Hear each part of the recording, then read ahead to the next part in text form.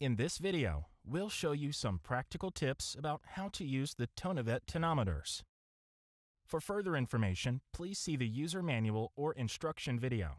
Eye care TONOVET tonometers are based on a rebound principle, in which a small, lightweight probe gently touches the cornea. Measurement does not require anesthesia or calibration. The movement parameters of the probe are measured and converted into millimeters of mercury to show the intraocular pressure value.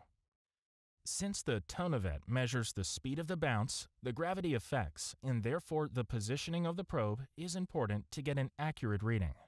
The probe should contact the central cornea perpendicularly at about a 90-degree angle. It should contact the cornea with the tip, not the side of the probe. The tonometer can be rotated 360 degrees, as long as the probe remains at about a 90-degree angle.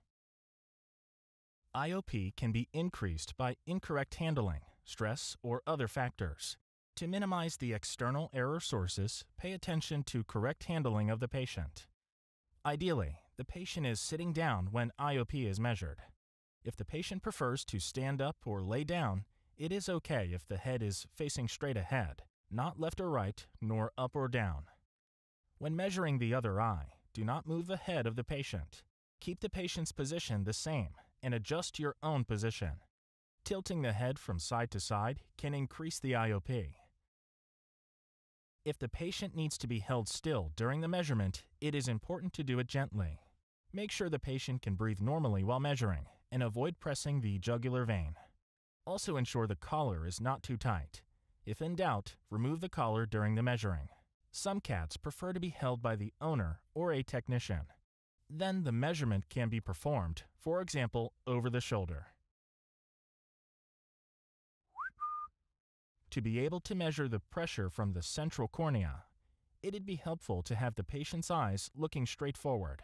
A modest whistle or a similar soft voice made by a measurer typically helps to get the patient's attention. If the patient closes the eye, it needs to be held open. Make sure that you're not pressing the eyeball while doing it. Hold the eye so that your fingers are far enough from the eyeball. If the patient seems uncomfortable with the measurement, turn off the positioning light.